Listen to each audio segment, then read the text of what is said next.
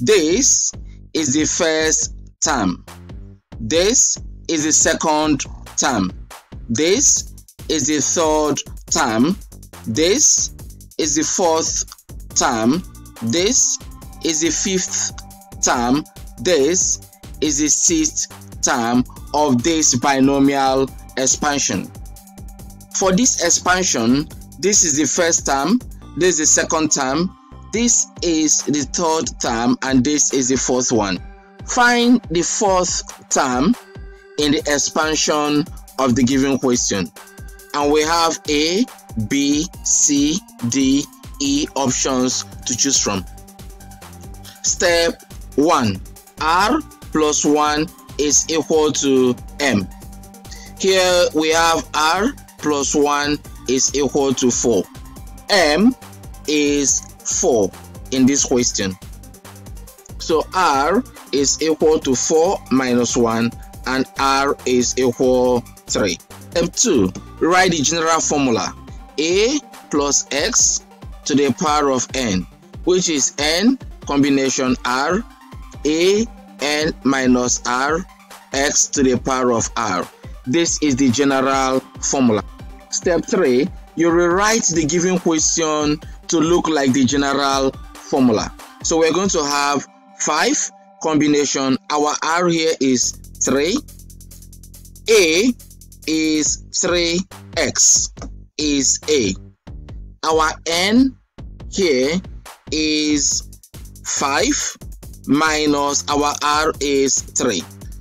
Our X here is 2Y and our R at the top is 3. The next step is we solve this completely and choose our answer. So we're going to have here as 5 factorial over 5 minus 3 factorial, 3 factorial, multiply by this is 3x, this minus this is 2, and here we have 2y, everything to the power of 3. The next step is 5 times 4 times 3 times 2 times 1 over the denominator we have 2 factorial multiply 3 factorial times this to the power of this is 3 to the power of 2 x to the power of 2 times this to the power of this will give you 2 to the power of 3 y to the power of 3. Solving this, we're going to have 5 times 4 times 3 times 2 times 1 divided by 2 times 1 times 3 times 2 times 1. That's the meaning of that factorial. Multiply, this is 9x squared times this is 8y cubed. This is 1 and this is 2.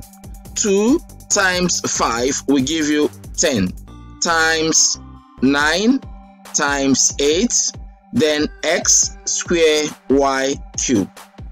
If you solve this and break it down, you're going to have 720x squared y cubed.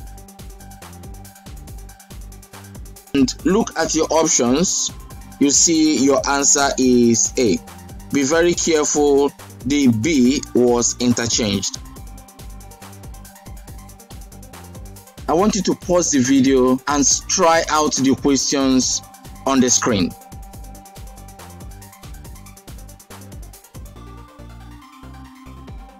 I will see you in the next video.